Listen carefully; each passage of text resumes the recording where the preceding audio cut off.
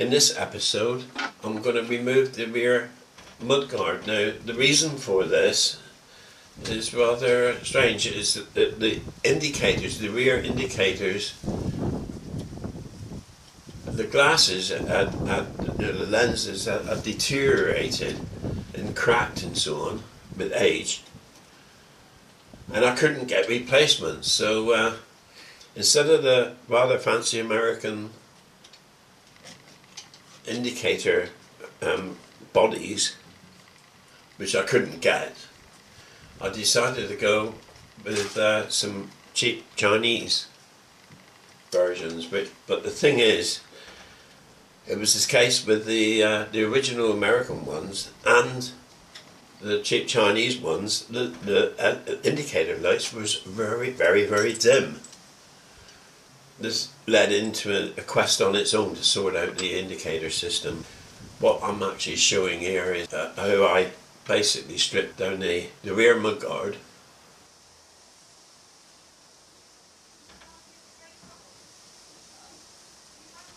To get at the bolts, the attachment bolts underneath the rear mudguard, I had to release the rear suspension unit so I could drop the back swinging arm further down, so I could actually get in to undo the mounting bolts underneath the rear mudguard.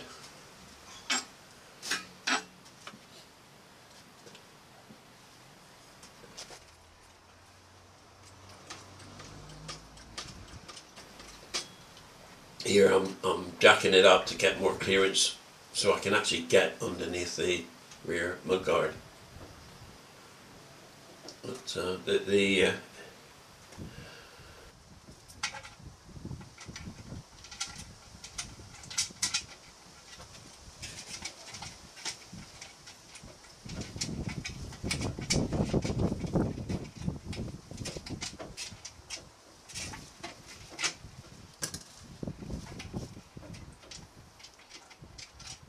I wanted to take the rear mudguard off because I wanted to get out the wiring. The wiring is actually routed through tubes that's welded underneath the mudguard. And I needed to alter the system for an indicated system that I was designing at the time. Because the thing is that I was intending to go over to LEDs for the indicators. And as you might know, a lot of indicator units won't work if they haven't got a big enough load on, and I was worried that this would be the case with this bike. So I designed an elaborate indicating system using a microprocessor, but as it panned out in the end, once I got around to actually testing this flasher unit on this bike, it was quite happy driving the LED lights. But obviously not direct from 12 volts. But what I really liked about the indicating unit on this one is it's so easy to forget that you've got your indicators on. On this one, if you leave it running for 18 flashes, it self-cancels itself. So in the end I stuck with the commercial, I'm not sure what make it was or fan, but to be honest, I really like it. It's better than the indicating system on the Harley, which in that case it auto-cancels. And it auto-cancels itself halfway around a roundabout, because in America there's hardly any roundabouts. England is pickled with roundabouts. So, and there's no way, because it's controlled by the BCM, the body control module, that unless you rewire the entire indicator system, there's no way to get around it. There's no way of turning it off. That's what I'm trying to say. No option for turning it off.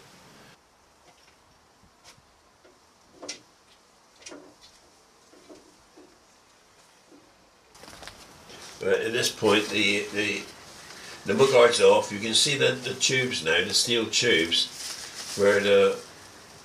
which is meant for the wiring harness to pass through. Now, the reason I had to replace the wiring harness is because it's easier to explain on paper, but basically the hollow tube where the wires went down to the light unit itself, was only big enough to carry one wire.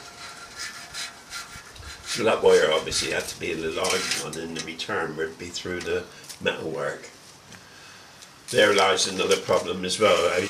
All current limiting devices normally, because normally if you drive sort of LEDs, then you use a current limiting device. Well, current limiting devices normally use the negative or the ground of the system. The earth and the lighting system isn't chassis ground. You've usually got the sensing resistor in the return line. Well, I couldn't do that because I could only fit one wire in. So I used voltage regulation instead, which I can go into more detail later.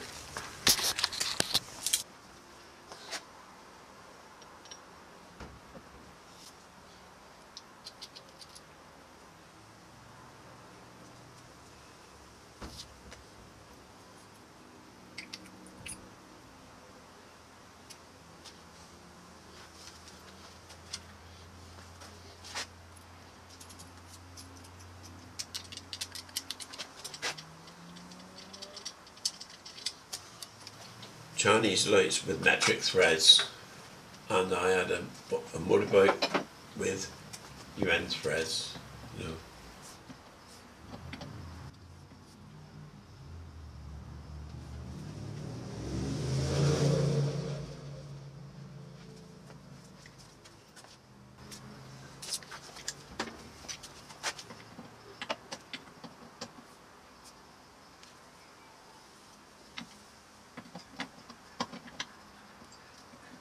This episode deals with the actual mountains themselves, removing the old mountains, and that is the original rear light unit.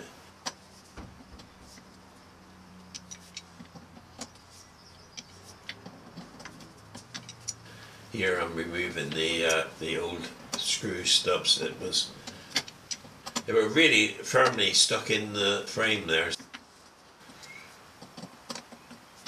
They probably have been put in with Loctite.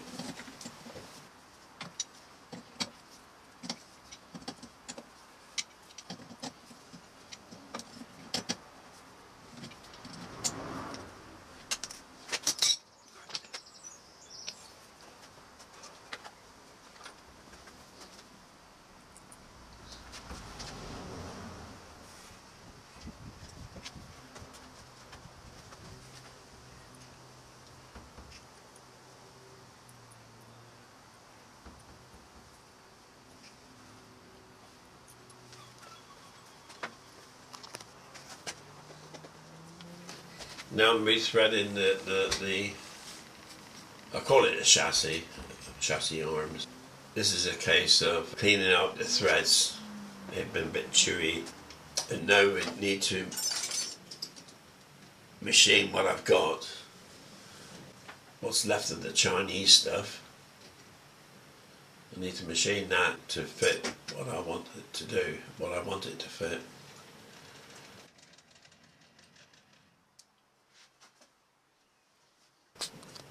This is a point in question with cheap Chinese. You don't get some surprises at times.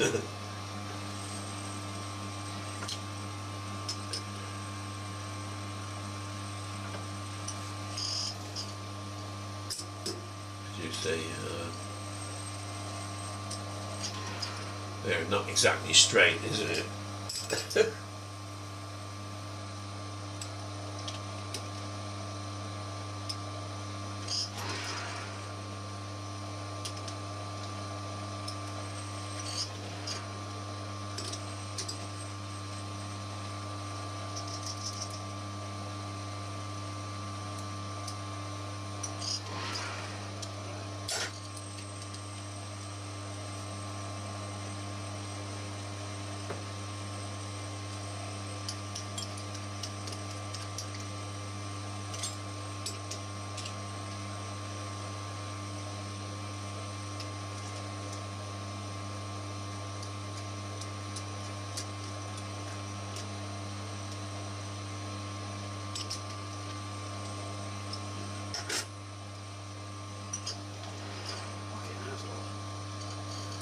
Nothing that an hammer won't sort out though.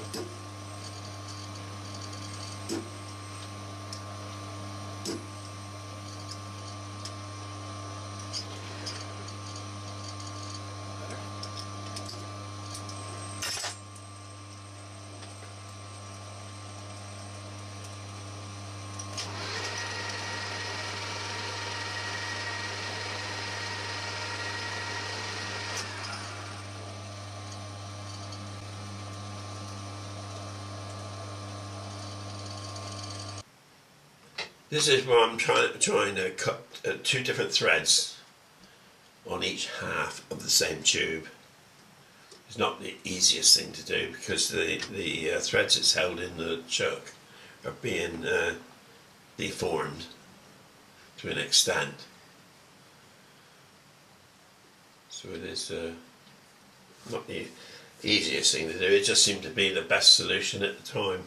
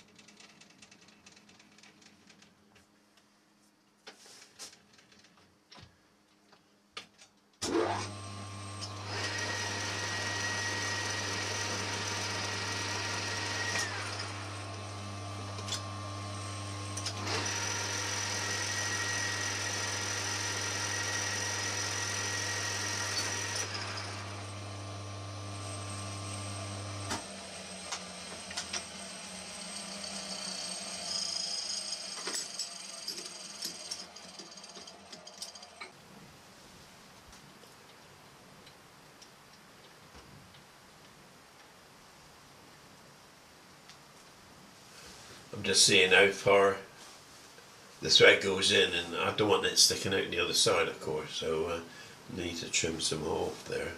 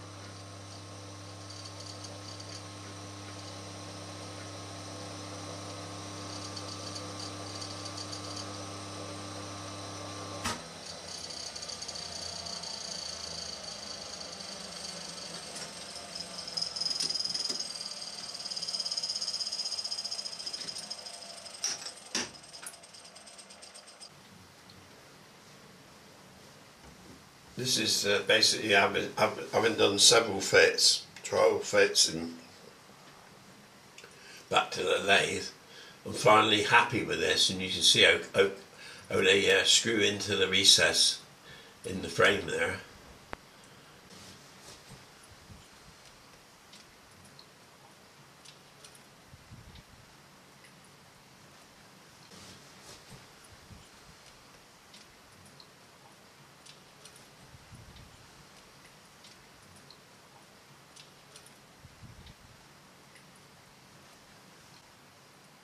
So finally everything's fitting as I wanted it to.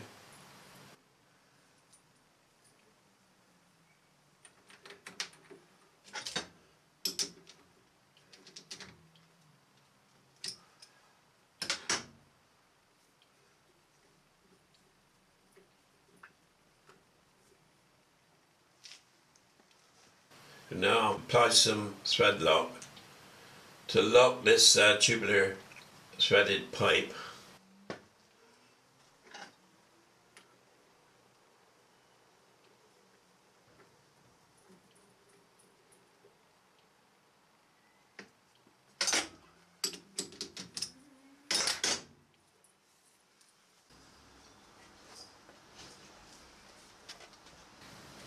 And now I can actually thread the cables into the rear mudguard.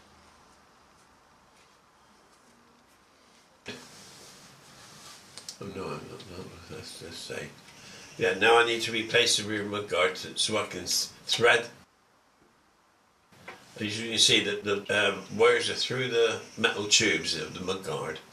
So I've got connectors just before, at the exit of the cable tubes. And the rest is just carefully putting it back, reassembling it.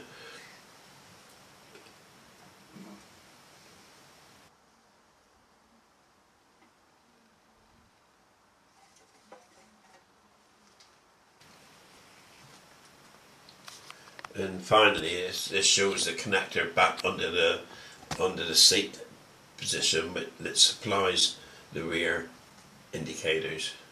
Basically, that's it.